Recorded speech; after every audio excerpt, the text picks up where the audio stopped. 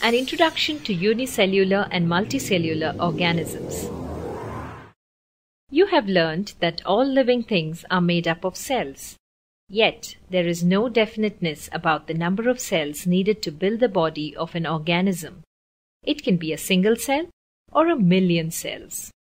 If the body of the organism is composed of a single cell, it is called a unicellular organism.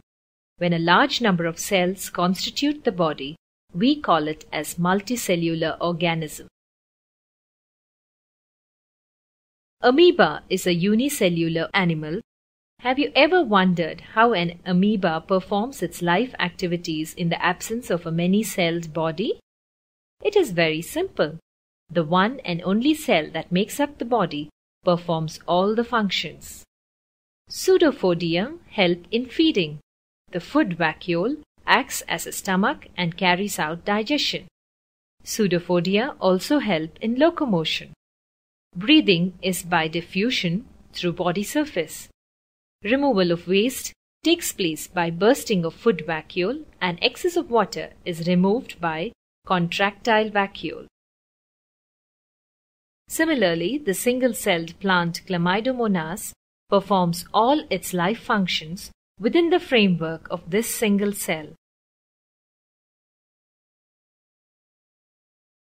Imagine a single person carrying out the work of an administrator, educator, physician, security guard, driver, provision supplier, electrician, and doing all other odd jobs too.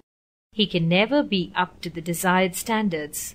So, we have specially trained people to perform different jobs. This is true for living organisms also. To carry out all life activities efficiently, it is necessary to have specialized cells in the body. During the course of evolution, multicellular organisms appeared with specialized group of cells in the body that perform different functions.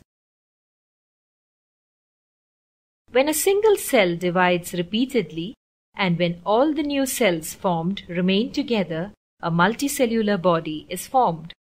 This group of cells gets adapted and specialized to do a specific activity in the body of the organism. This leads to the division of labor. Remember our society? This is the advantage that multicellular organisms possess over unicellular organisms. The specialization and adaptation of cells in an organism depends upon its habit and habitat.